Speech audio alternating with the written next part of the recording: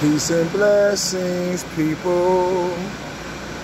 Peace and blessings.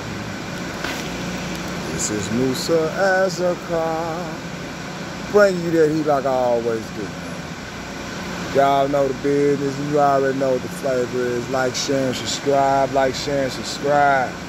You know the business. Hit that notification bell. We're finna cook on this right quick. Y'all enjoying y'all so-called Halloween, this old pagan-ass holiday. Well, so be it. If you do, you do. You like it, I love it. But let's talk about this right quick right here. I'm going to leave a link in the description box. Oh, man, this is fucked up. This is fucked up. Not too long ago, man. Not too long ago, my man lost his daughter. That one I'm talking about is Fetty. He's charged with drug trafficking by the FBI. Might face a maximum of life in prison. Ain't that something? And them drugs and shit, man, it ain't worth trying to be the man on that shit before. But I'm telling you, been there and done that. That ain't what it is. That ain't what it is.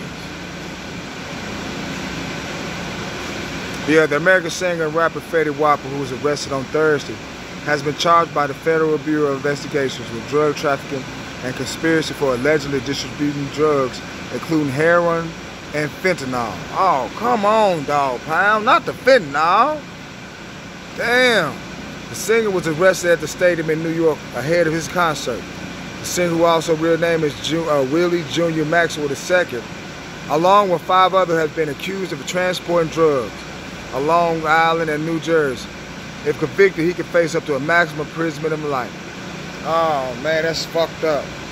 That's fucked up, y'all. But we're going to be on our prayer mats. We're going to pray out for my brother, man. He need help. He need help, man. You know, he just lost his daughter, if I'm not mistaken, lost his daughter not too long ago, too. God, man. You know, we just make some irrational decisions as black men. We don't know how to generate more money. Any money, you know, organically without doing it with the aid of drugs or whatnot. And I think we need to make a change on shit like that. You know what I'm saying? We're going to pray for my boy, man. But, you know, everybody got to be held accountable. Got to be held accountable. Can't be doing stupid shit, especially when you know better. Especially when you know better, man. You know what I'm saying? Anyway, like, share, and subscribe. Like, share, and subscribe. Leave me some comments about this video. Peace about Haggard's people.